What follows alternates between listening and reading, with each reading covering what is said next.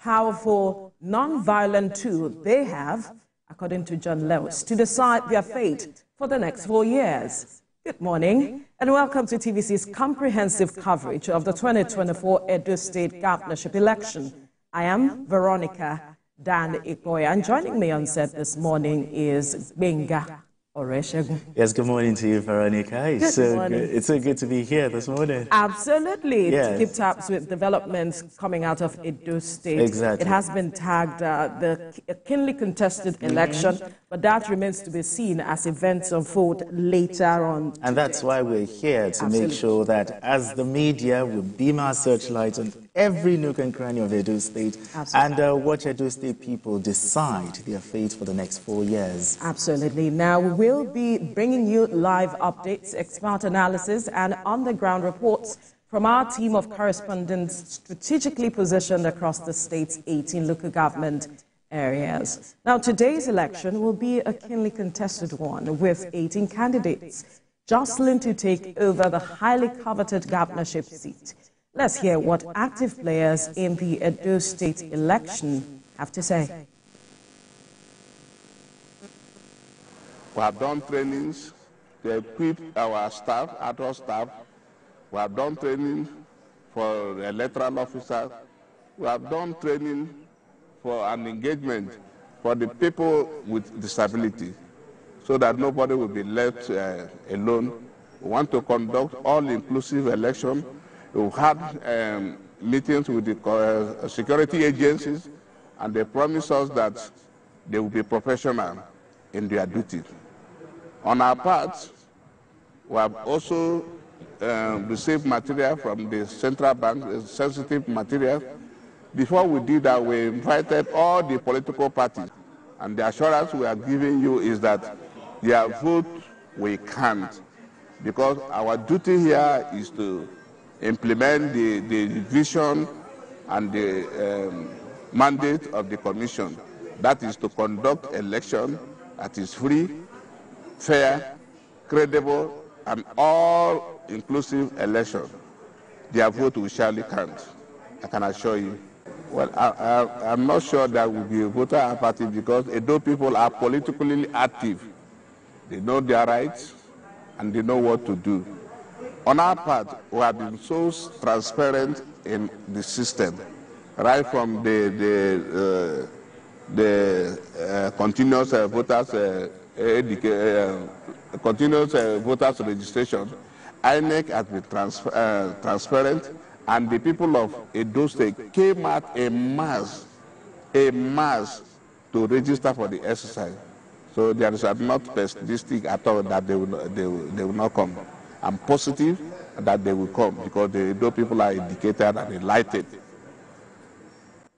The police has taken the bull by the horn to make sure we carry out threat analysis in Edo State, and this forms the basis for our deployment to various places to make sure we have a very good and perfect electoral process in Edo State.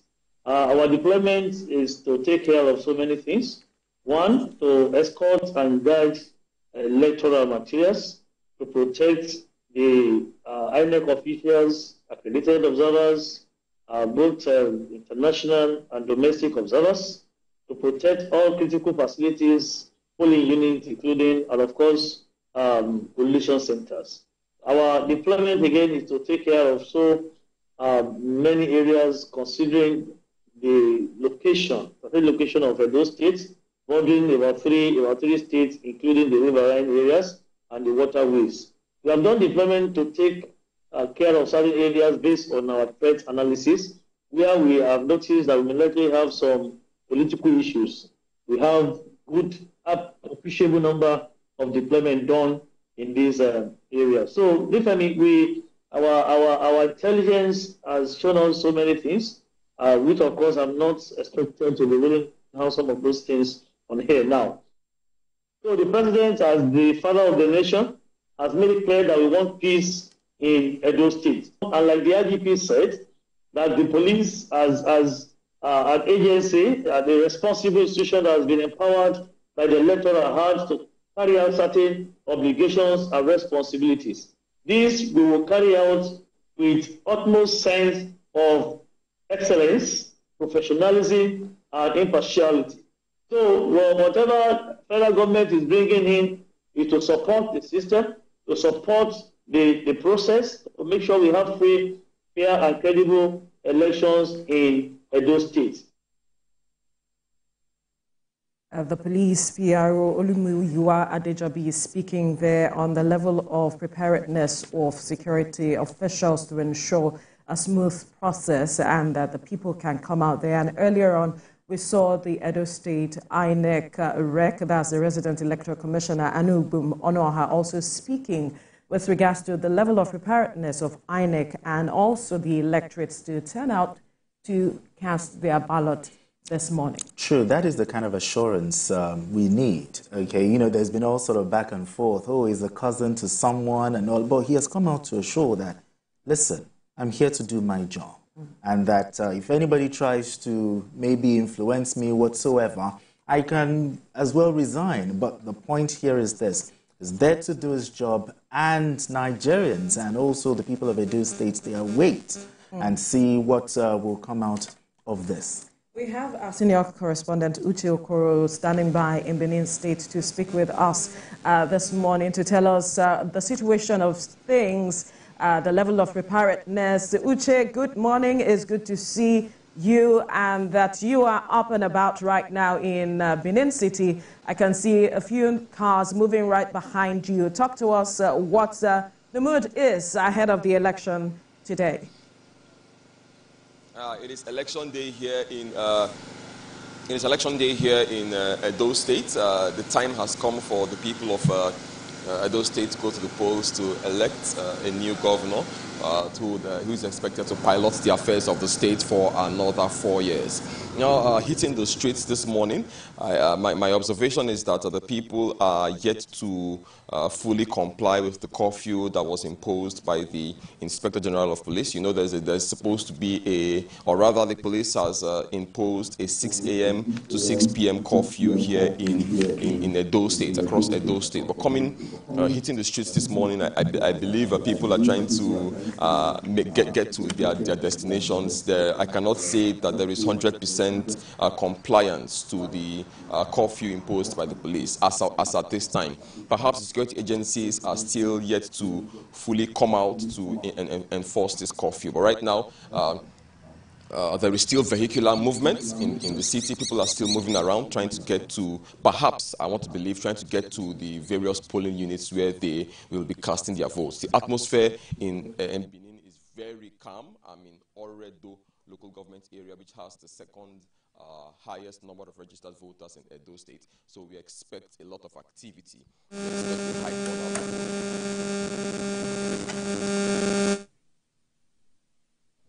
All right, we'll definitely get back to Uche Okoro from our updates. But some of the things that he rightly mentioned, he said that the atmosphere is calm, although there are movements here and there that he doesn't think that there is about 100% compliance to the curfew in place by the police. But also it might be that some of these persons are moving to the various destinations to cast their ballot. So the polling unit. So that could also be the reason why we are seeing some level of movement here and there. True. INEC has said that they've crossed their T's, dotted their I's, but the point is, how assuring is this? But another issue is the security agencies. Okay, according to the police, 35,000 of them, 8,000 of other security agents, and an additional from the Nigerian army as well. But some have said that maybe it's too militarized, but we want a safe environment. Let's even hear from Uche what the situation of things with regards to the security is. If the people also feel that these people are too much and that the election is being militarized, as it is being said. Uche, can you hear me? Absolutely. Right. Now, the question of the presence of heavy security, what are you seeing this morning, and how are the people feeling about the presence of the security operatives?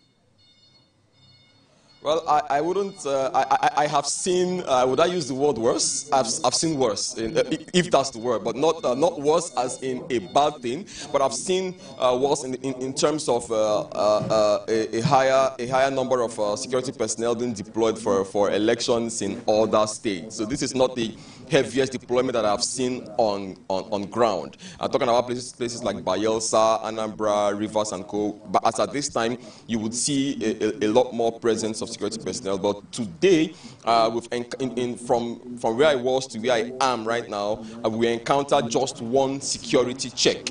All right, and those were a combination of soldiers and the Nigerian police. And this is a departure from my experience covering elections over the years and in different states. So I don't think the people of Edo State will be worried about the massive deployment. But this is not to say that deployment hasn't been sufficiently done. It is not in my place to say that deployment hasn't been sufficiently done in Edo State because the police have said they've deployed. I'm very much aware that police officers were sent down to Edo State from neighboring states, Rivers in particular. I personally saw them lined up and waiting to hit the road at the Rivers State Police Command headquarters in Port Harcourt a few days ago. So I believe the police has done its job, but as at this time, I'm talking based on my observation over my stay in Edo State and my observation this morning. I wouldn't say that this election is militarized, right? I'd rather say that I believe that the police has everything covered. All right, I don't think as at this time the residents of Edo State have anything to worry about as per being over-policed. Because from my experience in other states, as at this time you'll be hearing sirens, you'll see a lot of military patrols. As at this time, you will see a lot of police patrols by this time. But I haven't seen that this morning. Maybe as the clock ticks, they would come out to enforce. As I said earlier, the curfew, the compliance to the curfew, as at this time, the areas that are parts of Benin City that have been around, the compliance to the curfew so far has been pretty low. I'm actually wondering why it is not normal. I mean, I'm not saying that we expect the streets to be 100% completely scant, 100% scanty, but I must say that from my assessment, comparatively speaking, the curfew, compliance to the curfew so far has been low. Maybe as we get closer to 8 a.m. Enforcement would be stepped up as residents approach their polling units to begin to cast their votes. For now, as you can see behind me, there is still vehicular movement. You can see there are still pedestrians and motorists moving around the city. So as at this time, there is no sense of this election being militarized in Edo State. Now, you said, let's talk about INEC a little bit. INEC said that they've crossed their T's, they've dotted their I's. In your opinion, how assuring is this? Well, in my opinion, from my experience covering elections, I would say I don't expect them to say anything less, right? I don't expect them to say anything less or more than they have said. But one thing that I'll be looking out to see is if voting, simultaneous voting and accreditation would start at 8 a.m. or at most 8:30 a.m. Want to see how early it would start. From my experience, I have covered a lot of elections and I have never covered any that has commenced at 8 a.m. or 8:30 a.m. So maybe, just maybe this would be the first. But I say that because, those were some of the assurances that INEC once again gave that they would ensure early arrival of their officials and materials, sensitive and non-sensitive, to the polling units.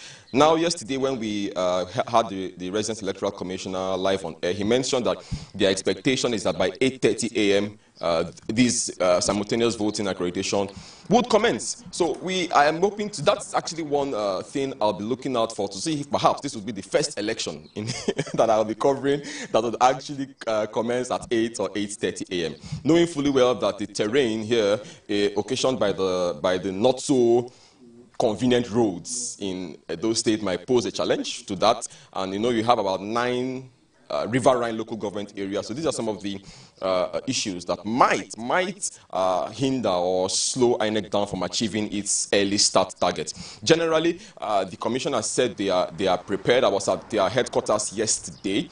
Most of the resident electoral commissioner wasn't there. The many of their heads of department were not on ground at the command, I beg your pardon, at the INEC state headquarters. Many of them were out in the field, monitoring and making last-minute preparations, ensuring that things were going well. Security agencies were giving adequate security to that location, which I believe will be the collation center later in the day. So generally, the commissioner said they are ready. I believe that the true assessment or test of their preparedness would by my clock, in about 1 hour's time, we'll be able to tell we'll begin to know if we are finally seeing early signs of good performance from the commission.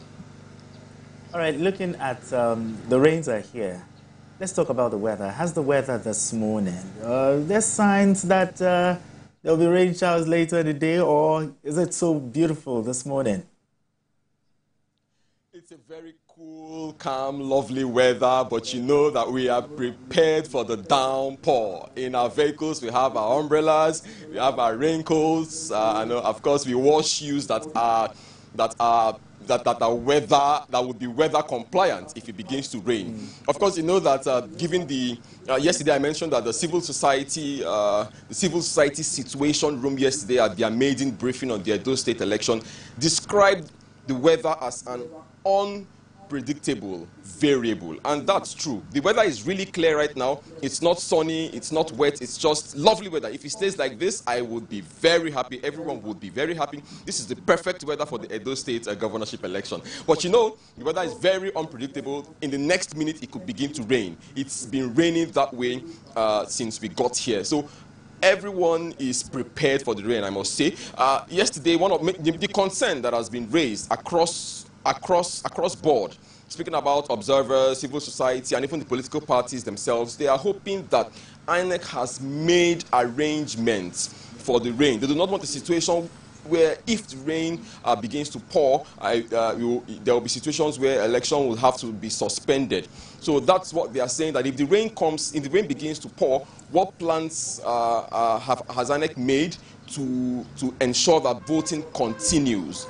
You know, what plans have INEC made to shelter voters, to shelter its staff, and all of that? So INEC has said they are ready. So these are some of the things we'll also be looking out for when we go out into the field. It's a clear weather right now, but trust me, what we're experiencing right now, it's no guarantee that this is how the day is going to continue, or it's no guarantee about how the day is going to end. The rain could just begin to pour at any time. So we hope that when it does, or if it does, it would in no way hamper the smooth conduct of the election. And some of the electorate might just want to sit back home and relax and enjoy the weather as it is. But there are other concerns, and I wonder how that is playing out this morning from what you are seeing across Benin. There are talks about the high cost of fuel, some saying that that could be a major concern for them coming out for the election. There are others who are saying the situation of the economy is also a major concern. What are the feelers you're getting with regards to these issues? Well, absolutely. The cost of fuel would pose a challenge because, you know, cost of transportation has almost doubled, has tripled in some places.